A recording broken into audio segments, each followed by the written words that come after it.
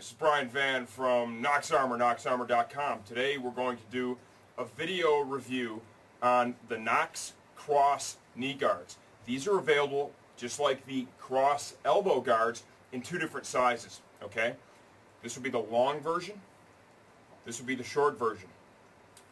We're going to kind of go large and small here. I think that's going to be a little more fitting. Okay, I want to hold them side by side so you can clearly see the difference between the small and the large.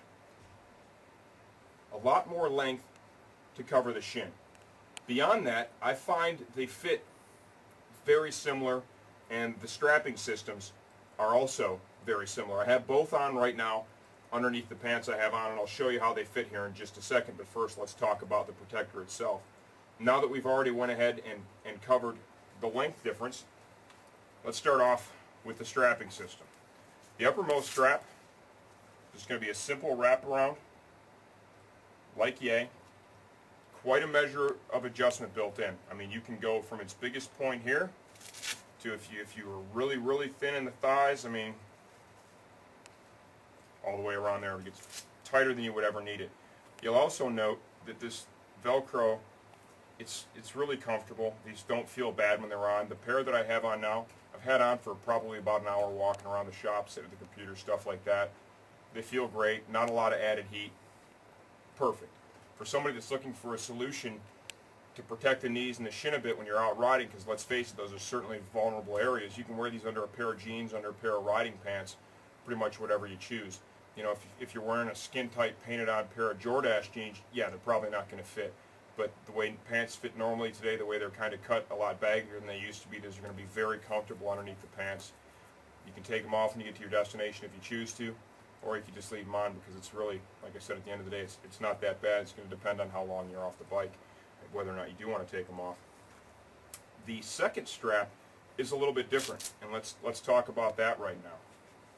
You'll notice that first, you bring it across this part of the strap here, and then you get the adjustment by wrapping this one back around.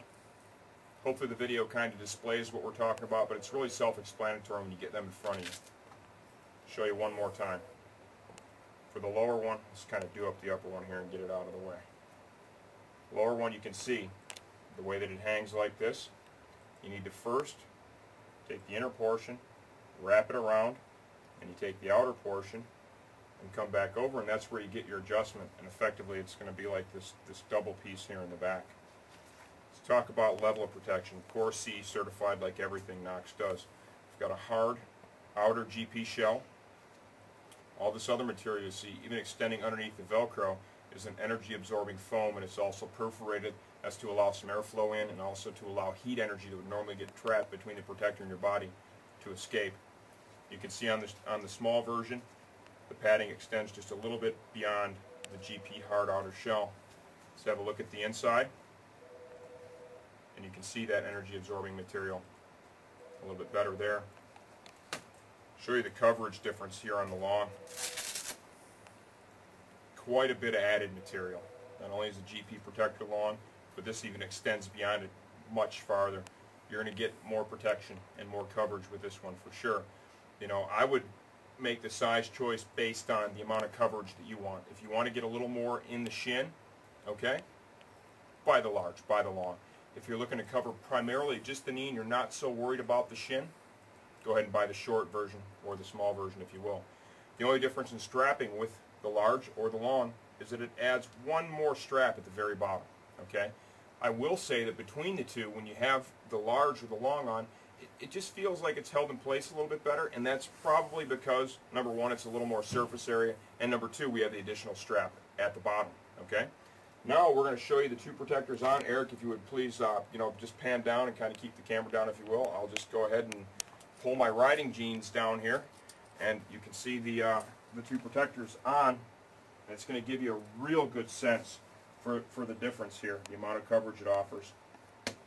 Long, short. Please keep my butt out of the shot here. And here is the strapping system from the back.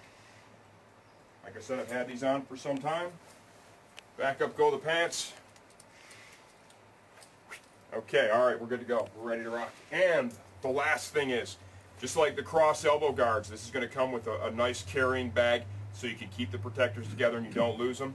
It's got a little strap on the back, little shoulder strap if you want to use it. And then it's got a couple of ventilated panels. That's in case they're a little damp when you put them away. It's going to give an opportunity for air to move in and out of the bag so they dry effectively and don't get all nasty while sitting in the bag. These are the Knox Cross knee guards, available in two sizes, long or large, and short or small.